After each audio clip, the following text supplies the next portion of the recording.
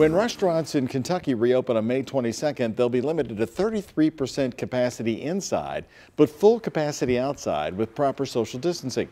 With concerns about that limited seating, the Jeffersontown Mayor, Bill Dieruf, will issue a temporary executive order to expand the outdoor seating. Dieruf says restaurants will be able to expand outdoors to their parking lots and other open spaces around them.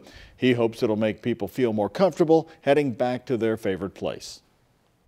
As we go out of this, the one thing that everybody is always saying is, yes, we want to be open.